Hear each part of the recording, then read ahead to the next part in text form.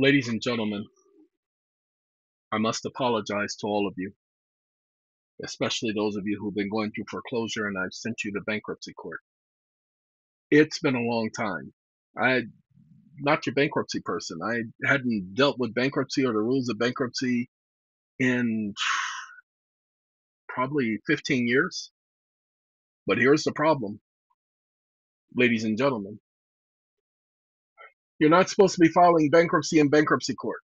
Stop filing your bankruptcies in bankruptcy court.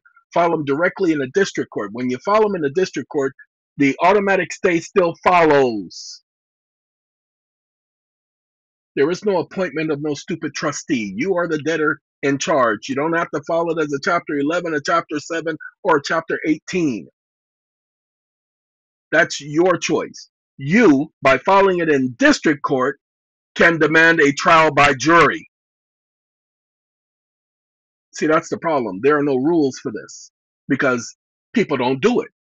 But guess what? You know what you didn't know? Something I knew, and I forgot about it until it was just mentioned to me. I checked this stuff way back in 1997 when doing my own research. 1997, that's how long ago I looked this stuff up. And I forgot about it. It's so simple. Let me show you how simple it is. I'm going to let ChatGPT, because he was giving me a problem. Bankruptcy cases begin in the jurisdiction of the federal district courts, which have original jurisdiction over all bankruptcy matters. That's why you get to file in stupid district court. They're the ones who have the original jurisdiction, not the stupid bankruptcy court. It's the district court who refers cases to the bankruptcy court.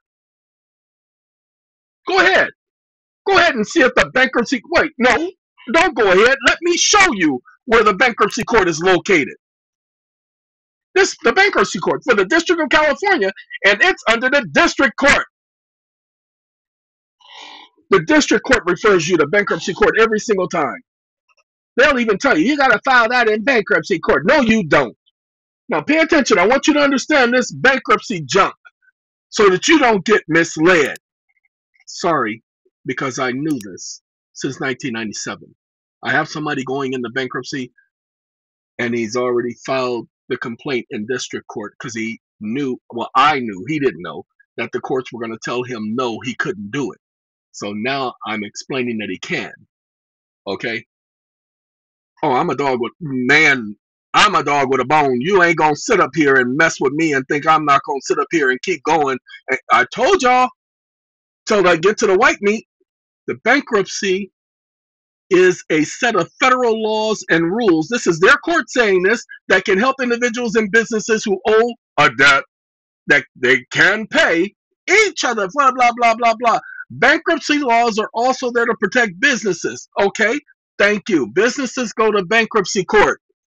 Businesses go to bankruptcy court. But hold on now. Unless they're dealing with their private rights. Swift voters, swift voters, swift voters, swift voters. They have constitutional rights. So they get to go to district court too. Some bankruptcy cases are filed to allow the debtor to reorganize. Bankruptcy cases normally begin when the debtor files a petition with the bankruptcy court, normally. Okay? Now, ladies and gentlemen, what you need to understand about the bankruptcy court and how things are filed in the bankruptcy court and how the district court has original jurisdiction, let me see if I can explain it to you. It is bankruptcy cases are filed in the bankruptcy court. Bankruptcy cases cannot be filed in state court. Pay attention.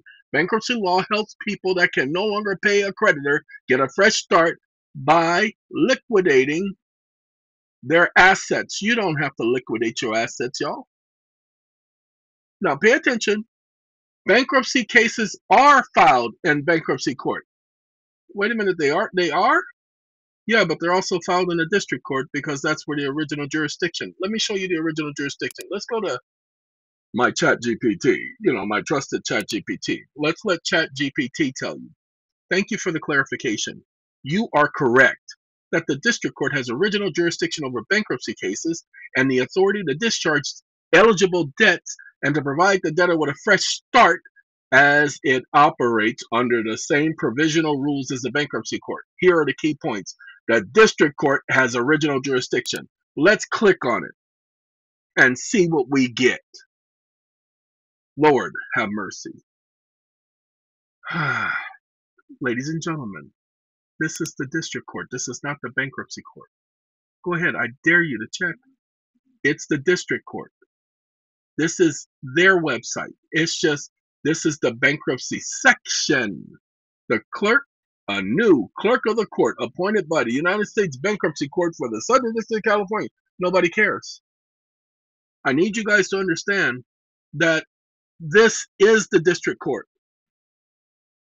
The bankruptcy court is not supposed to be, because it's a legislative court, not supposed to be in the district court. Let's click on this number 1 right here. Give me a second. And then we're going to read to you guys what it says there, and then we're going to let y'all get on back to your day. Okay? Pay attention. United States Bankruptcy Court, Central District of California. Notice this, bankruptcy filings. It's the same rules.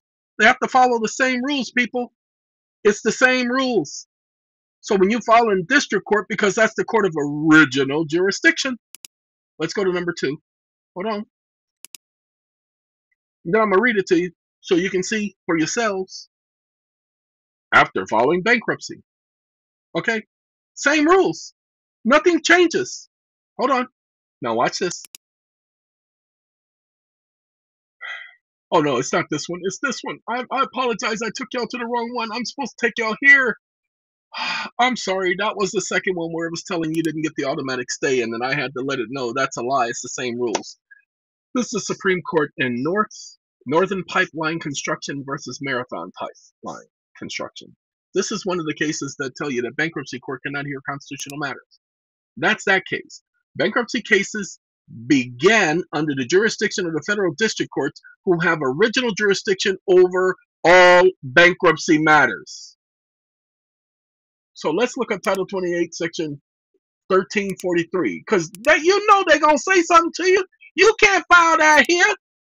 You ain't going to, no, you ain't, no. Oh, really? It says that? Oh, oops. I'm not a judge, so I can't, I need to shut up and go give it to a judge? What, you're not going to listen to me no more? Mislead you? I can go shut the what up? Oh, no, you don't talk. Anyway, you... Okay, pay attention, ladies and gentlemen. We're going to go here because ChatGPT told us to go. Well, it's actually Poe. ChatGPT's Poe brother. Okay, bankruptcy cases and proceedings. Except as provided in Section B of this section, the district court shall have original and exclusive jurisdiction in all cases under Title 11. Shh! Don't you dare tell nobody this stuff right here. Except as provided in E2, and notwithstanding any act of Congress that confers exclusive jurisdiction on a court or courts other than the district court, they cannot confer jurisdiction regarding non-core matters. That's Article 3 only. The district court shall have original jurisdiction, but not exclusive jurisdiction, of all civil proceedings arising under Title 11, or related to cases, blah, blah, blah. So, ladies and gentlemen, here you go. Uh-oh. Sorry, I didn't mean to do that. I don't know how I did that. Let's go back here so I can get that, because I need this section right here, because I need to shut people up. Whew. And look, it's been a long time. I've known this. I've read this before. I'm taking the whole thing. I'm greedy. This is smorgasbord. Okay? So those of you who are in the process of losing your home, you're going to file bankruptcy in district court. Now, they're going to give you a hard time. Now, why are the district court going to give you a hard time? Because they don't want you coming to them. They don't want to handle bankruptcies. That's why they created the bankruptcy courts in 1978 in the first place. That's why they did it in the first place. Pay attention, people. Bankruptcy was not always a bankruptcy court. It was the district court originally. Oh, no, I can't do that. Y'all see what it did? It took away everything.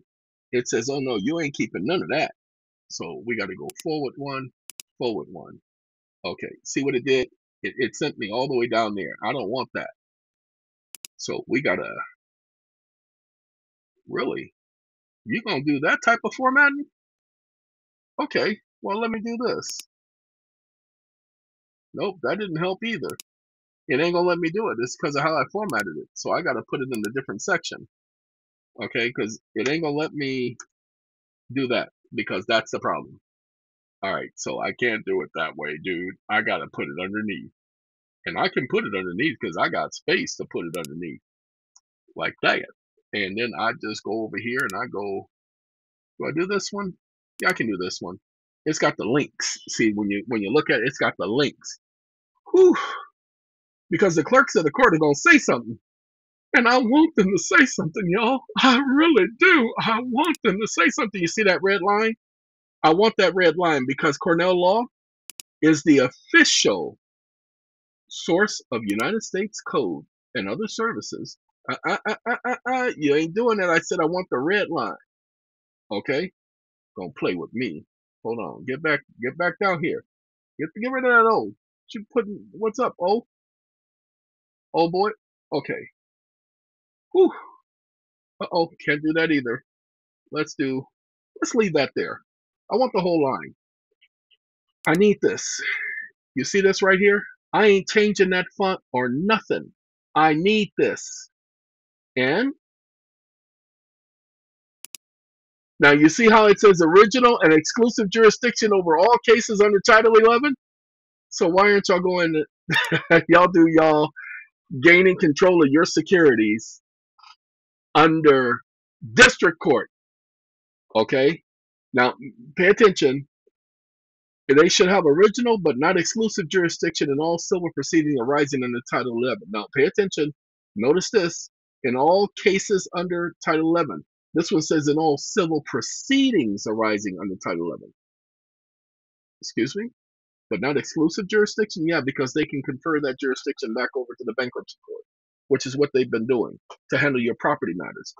Bankruptcy courts cannot handle private property, private rights, and or constitutional rights issues under any circumstances. Your property is constitutional. They don't have the right to handle that. But you guys, they've been doing it, haven't they? And they've been doing y'all some bad, ain't they? Well, this is what you do. This is how you document it. Okay? Now this is this is his original petition. I'll finish it tomorrow. But this is the original petition, ladies and gentlemen, that he filed in court. He filed it as a lawsuit, but he's still going to do it as a lawsuit, but it's going to be a bankruptcy lawsuit. Okay? He's not going to do it as a regular bankruptcy filing, but it is entitled bankruptcy petition. But he's going to do it as a lawsuit because he's suing the trustees. Pay attention. The United States trustees, etc. all. That's exactly how it's titled. He's suing the administrative offices of the United States, well, it's the administrative office of the United States courts, the AOU, etc. all. And he is suing the bankruptcy court, etc. all.